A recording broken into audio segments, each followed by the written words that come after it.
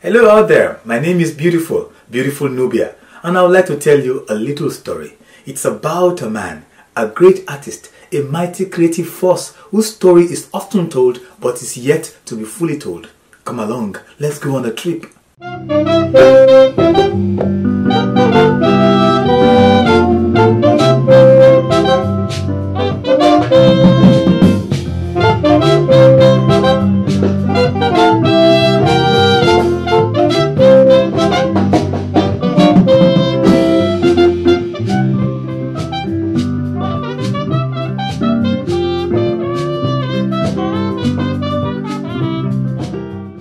This is Buguma, a thriving riverine town in what is known today as River State of Nigeria. With an estimated population of 140,000, Buguma is in the heart of the oil and gas production belt of Nigeria. This is Kalabari land, and the language is still widely spoken alongside regular and pidgin English. The people here were mainly fishermen, and many still make their living off the sea and the rich mangroves which are home to periwinkles, oysters and other shellfish. The ecological imbalance caused by oil exploration and drilling activities has led to a drastic reduction in these aquatic resources, thus throwing many in Buguma and surrounding areas into despair. Not much of the oil money gets to the common people of these parts, and the youth can sometimes vent their desperation in seemingly unpalatable ways. Still, these are very proud folks who have contributed immensely to the wealth of Nigeria in more ways than one. Important personalities have arisen from here, but the most famous of them all was neither a political leader nor a wealthy oil dealer. He was a man who, through a combination of talent and hard work, forced his way into the consciousness of Nigeria and the world. But up until early adulthood, he was simply the boy without a name. Today, music lovers all over the world know him as the Cardinal Rex Jim Lawson. Rex Jim Lawson was born in Buguma in 1938 to Jim Keo Lawson, a Kalabari chief, and Awu, his young Igbo wife. Of Awu's previous 6 children, only one, a girl, survived beyond early infancy, and her husband had little hope that this newborn would go anywhere. He therefore declined to give the child any formal name, reckoning that it was a waste of time, energy, and emotion to invest in a child who may not be there a few months down the line. Hence, the little boy was simply addressed as Erekosima, meaning not worthy of a name. These children were coming and going, That was why the mother and the father could not give him a name. So when she asked the father what was going to be his name, the father said, I cannot name this child, this man, this child has no name, we have no name. So that name became Erekosima, that is, don't give him a name. Don't give him a name. That was the name he had until he now, because of this musical talent and movement and so, it was changed to Rex. He took the Rex from Yes, from there. Erekosima. So now he now turned it to Rex. Erekosima. Yes. There was something the mother told me. Erekosima means don't call him name. It's like you're born a pikin. You go die. They not take that same pikin come again. So they can't cut him toe here. Now the mother take her mouth tell me. Say that to Mark, now you take Noam for the 3rd time or so. Say now this same pikin they go, they come, go, they come. So he decides, say don't call him name. If you call him name now, tomorrow he don't die again. Erekosima, that is real language. Don't call him name. The little boy was placed in the care of Chief Willie James, a reverend at the Our Saviour's Church, by his mother. At school age in 1944, he was enrolled in the class of Reverend Bob Manuel, who later married his sister and played a big role in introducing him to Western music instruments. Not particularly outstanding in his schoolwork, young Erekosima was very playful and gregarious, often getting into fights, one of which led to a long-term wound on one of his knees. It was this wound that made him less outgoing and focus his energy on music instead. At this time, he was already playing komkoma music with his friends using homemade improvised instruments. In 1949, he left Buguma for Bakana to join Reverend Bob Manuel, who was by then married to his sister. He was enrolled at the Christ Army School, where his brother-in-law taught. His academic performance did not improve, but Bob Manuel soon introduced him to the cornet and then the trumpet. He was of the same parents with my mother. It was my mother who had to introduce him to my father. As at that time, when my father saw the talent in him, he started teaching him. As at that time, my father was the bandmaster of St. Saviour's School, now our Saviour's African Church. So as a bandmaster, I decided to teach the small Rex Lawson trumpet, trombone, saxophone, and all other instruments, maracas and so on. Because when you get there, as at that time, they don't specialize on one instrument. They will teach you all the instruments. Then later you can decide to excel on one, which Rex Lawson did. Eric Osima had found his path and there could be no stopping him. He formed and played in several cultural groups employing local percussion, song and dance. In 1953, aged only 15, he left Bakana to lead the brass band of Tumbia. This marked the beginning of his life as an itinerant musician. Myself and Rex Lawson we schooled together at Bakana CSC. But he was my senior at that time. We played music, the same man taught us. So we played together from our youth before he left to become a professional player. Myself left school to become a professional player. Well, now there was a lady who owns an orchestra in Warri. They call that woman Mama Nelly. So she now named the hotel Nelly or Hotel. It's a very popular woman in Warri those days. So they later named that band Nelly Orchestra. We were there playing. Rex came. So he called me. My friend, you play with the band? I said, yes. Where's your band leader? I said, see him sitting there. He asked me, what is his name? I said, they call him John. He called me. He was the trumpeter and the band leader. And now went to the band leader. They spoke. He said he's a trumpeter. May he allow him, after the break period, he will come and do 1 or 2 songs. Then the man said, no problem. You are coming to assist me for my job. That is, I will have little rest. So we all laughed over it. Then he called the other 2 men, sang the song for them and then told them. So when we went back for second half, the man, the band leader now, made an announcement to the public that those that were drinking and dancing, that we have an artist that he wants to feature. So please, they should bear with him. They say, no, let us hear him. So we are saying, this small young boy, what in him goes Sabi, not come play schoolboy music. I bet you when Rex started, he was about 16 years old then. Yes, when he started, there was nobody who stood up to dance. Now they all stood up and walked direct to the stage. Because the sound of his idea was a new idea of which nobody expected that they will hear such sound and the voice. He changed the environment. So after 2 numbers, he now dropped. The crowd said, no, continue till we close. Or we go broke bottle. Now the band is over. Take off the stage. Among his many stops over the years, he worked as a greaser with the United Africa Company, UAC, played with Uko's brass band in Uyo, and then on to the Cameroons in 1951. He was soon back in Nigeria though, Aba, Uyo, Calabar, Enugu, and then on to Lagos, where he worked with Chris Ajilo, one of the leading musicians of the time. Rex is a very calm guy whom I can talk to. In fact, when he first came into my band, 1955-6, I told him the first thing, you have to learn music. He was playing trumpet, but at Apapa Road here, I put him up. I think he found it difficult with his talent to start learning music.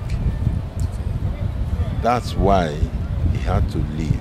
After that he went away, and the next thing I saw was coming back to Lagos with his band. Thereafter, he also worked with some other big names of the era, including Bobby Benson and Victor Olaiya. In 1958, he worked in Benin City, but soon got back on the road in 1959, spending some time in Akure, Kano, Lagos and Port Harcourt. Some semblance of order came into his career in the early 1960s when he recorded his first album in Onitsha to good acceptance. By now, he was working with a regular group of young musicians, and with them formed his Rex Lawson and the Mayor's Dance Band, which was later changed to Majors after a legal tussle. The band soon moved to Port Harcourt for a period during which they blossomed and perfected their art. The death of his father brought Rex back home to Buguma for the first time in many years. He went with his band and made the people of Buguma very proud. He was playing regularly now at Maryland Hotel in Port Harcourt, which was owned by Mr. Odaja, and for once he had what could be termed a permanent residence. But then he lost his beloved only sibling, his sister Daba, in 1964, and then met and married his wife Regina within a month of that sad event. By now, he was an emerging force on the highlife scene, and each new recording established him as a master composer, a powerful singer, and a soulful trumpeter. His music had become popular across the country, and when he got the offer to move to Lagos and play permanently there, it was just right. When we were with Odaja, we now use this name to make a record. Odaja, the meaning of that record means a lot, but Odaja never understood what Rex was telling him. Odaja, I want so. I need money, or give me zinc, because anytime the rain falls, this zinc is leaking. So give me money. Let me patch my house, or I will move. Ayemuba, telling him, but the man doesn't understand the language. Within that period, it was when Chief Oswala came from Lagos, the owner of the Central Hotel Yaba. He now bought car for Rex, bought Vespa for we the players. His Lagos base was the popular Yaba Central Hotel, owned by Chief Oswala, and from there he made incursions into other parts of Lagos, the southwest and the rest of Nigeria. Many fans still recall watching his unforgettable performances at venues such as the Yaba College of Technology, Kakadu Nightclub, and Crystal Garden Hotel in Yaba, where he relocated after acquiring his own equipment and securing independence from Chief Oswala. Unlike so many musicians of his time, Rex Lawson was the most original in terms of composition, where others were copying Ghana, picking their things left, right, and center. Rex Lawson was extremely original and was a very powerful singer and trumpeter. I remember those days at Central Hotel, not far from Kakadu, when Rex Jim Lawson was playing. He would be there sitting down, drinking. He drinks well, as a matter of fact. And we will take him to the stage, almost fully drunk. But by the time he gets there, Rex Jim Lawson can play for 6 hours non-stop, crying at times. His music was very, very spiritual. Rex Lawson was very, very powerful. He had a club in Yaba in 65. Okay. He was playing at Central Hotel. Yes. Yaba, a club owned by an Igbo man called Oswala. So we used to check him out in 65. We went there to listen to him, because he was different. I knew he was going to go far, because he's an active guy, you know, but he could be a shy guy. He's very humble, and he will tell you his mind, and he could be very straightforward and disciplined. That's one thing I like about him. On the stage, it's a character you need to watch. He's a performer. This was 1966. He was at the peak of his powers, and the way creative sounds and new songs came out of him confirmed his genius and star quality. He released hit album after hit album, and his songs were the staple of public radio and social events. He sang in a variety of languages, including Kalabari, Igbo, Efik, and Yoruba. He became the toast of the Lagos highlife scene and the target of envy from many local musicians.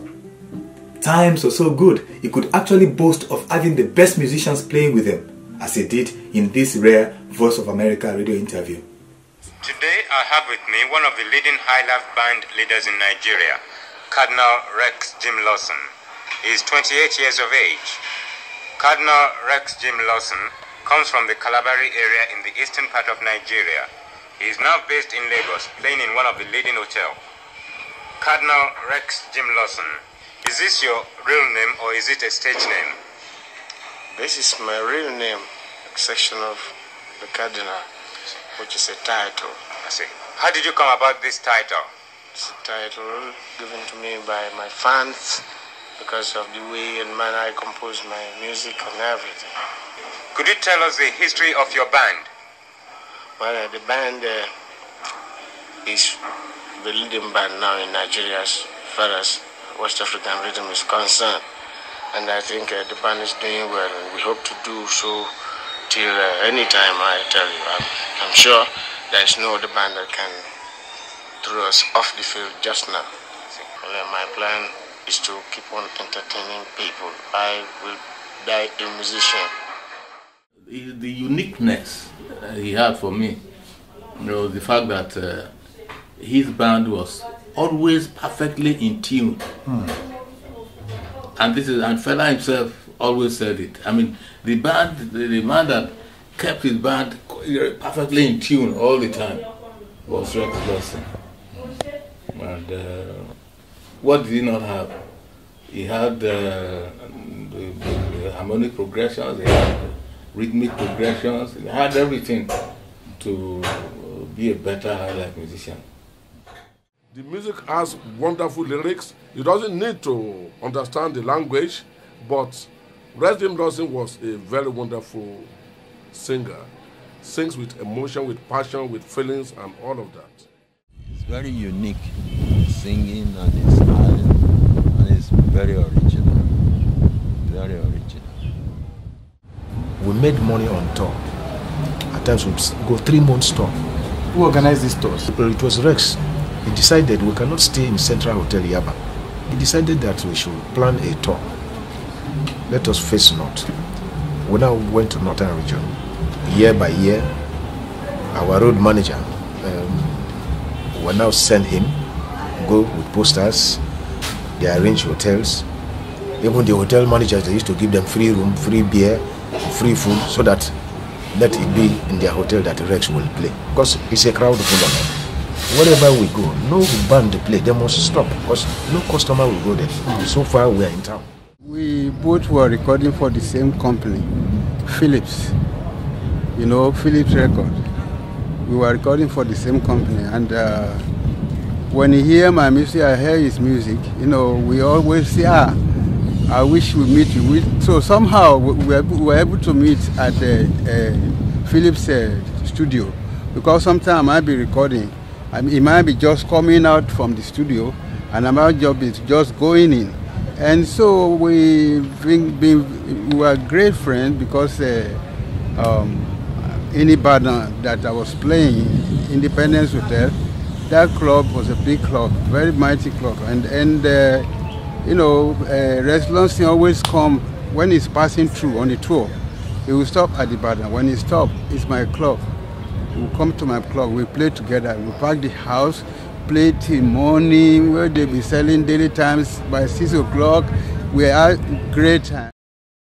His ascendancy in the music world was altered by the Nigerian Civil War, which started in July 1967. He was forced to return to Port Harcourt. Things were changing quickly. The vibrant nightlife of Port Harcourt had begun to suffer from the curfew imposed by the government. And in the uncertainties and vagaries of war, the last thing people wanted was to go and dance in a club. The music business was hit hard, and the musicians faced very tough times. he renamed the band the Biafra Republican Band. But this did little to change his fortunes. Deep tensions developed amongst band members. The friction led to a breakdown in trust and communication, and the eventual fragmentation of the hitherto compact band of brothers. My father cannot eat without his boys, his band boys. I know that. Even at the age of 5, I used to see them. Anytime they go out to play, when they come back, my mother cooks, and he will not eat alone. That he will not do alone. He will want every one of them to come to table with him. Yes, even if it's not only my mother that cooks, so their wives too, the band men, their wives too also cook. And when they cook, they bring it to my father's table. So my father eats with them too. It's like turn by turn. Your wife cook, my wife cook, your wife cook, where they eat it together. So the spirit of oneness is always there with them. We live like one father, one mother. We don't eat separately. The wife, when she wants to put soup here in a basin, they won't make garri in a basin. Rex will order the wife, carry the food to the social room, the social players' room. My people, I don't begin eating. Washes his hand. Everybody sit on the floor. At times, when I see say, your hand strong past my own for feeding, me I go carry the soup run. Then you self carry garri run. Then later we'll settle. We'll come back to eat. This is how we. Then as we eat, my wife won't they bring up. That's how we eat. If the women want to go to market, the driver will wait for all of them, carry them to market. He will sit down there till after everybody buy everything that they want to buy. They now come back to the vehicle, enter, drive back to home. We lived happily. We don't have any argument because he respects me and I respect him.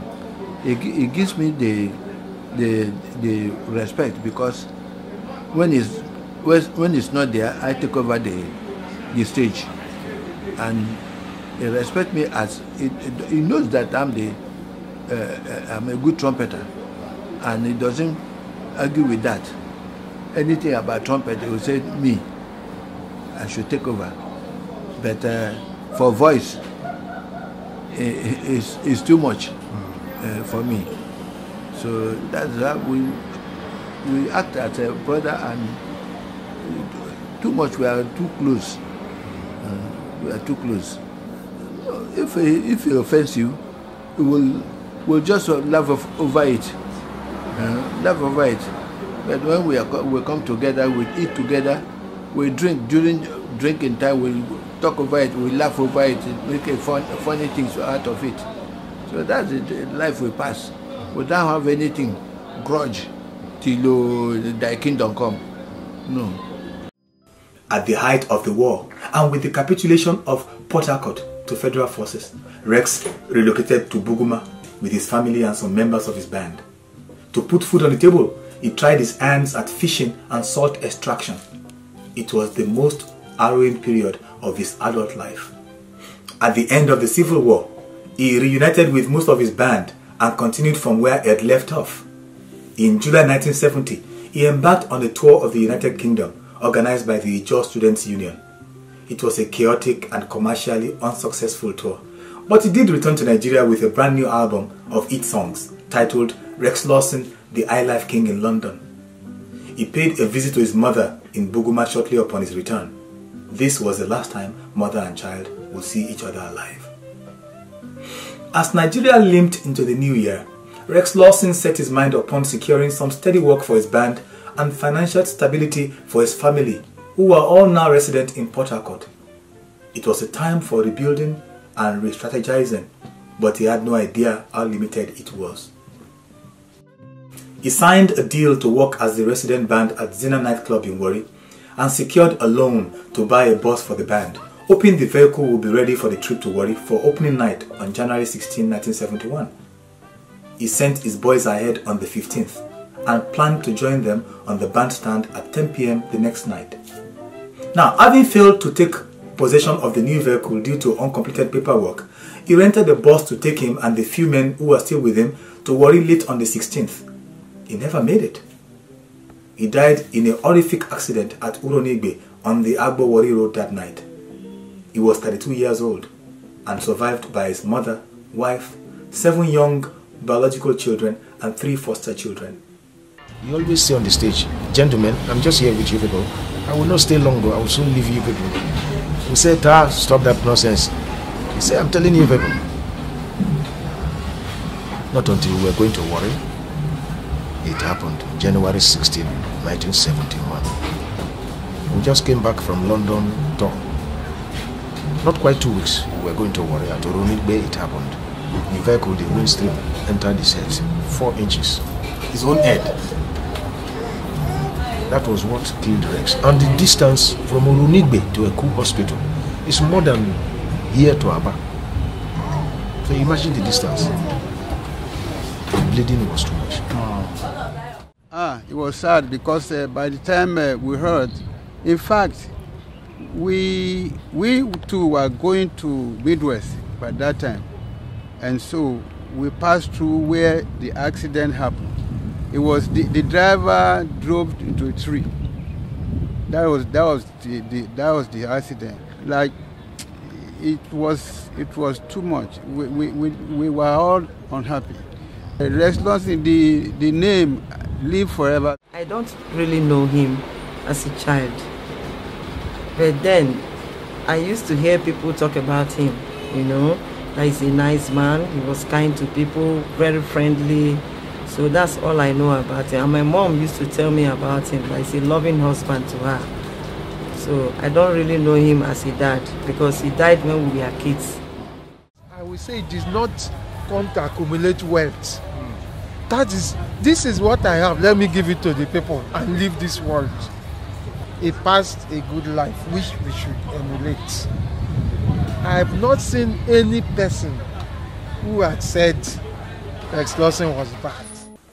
In about 1 decade of recording, he released more than 100 original compositions, many of which were massive hits covered by other musicians around the world, including young Afropop artists and major voices such as Ebenezer Obey and the late Orlando Owo.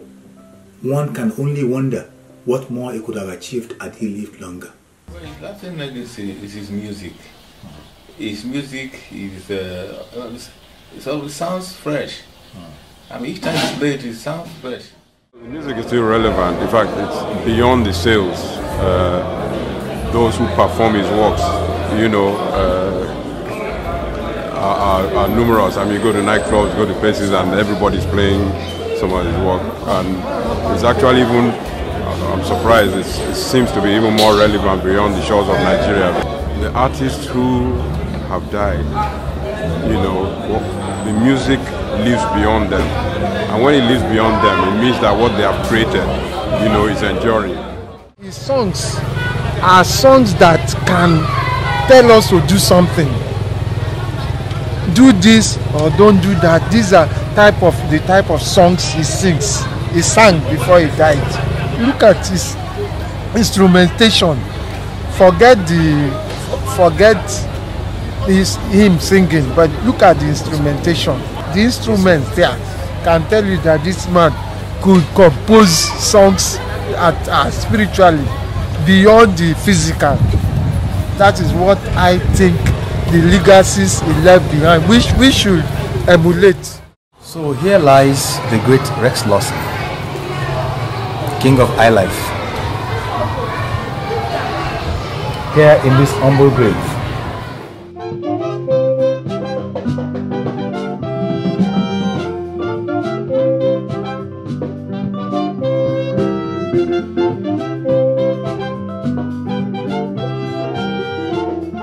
Well, here he lies now, quiet in his birthplace, Buguma. Here lie his mortal remains. He who was not worthy of a name at birth has a name now, a rather large one.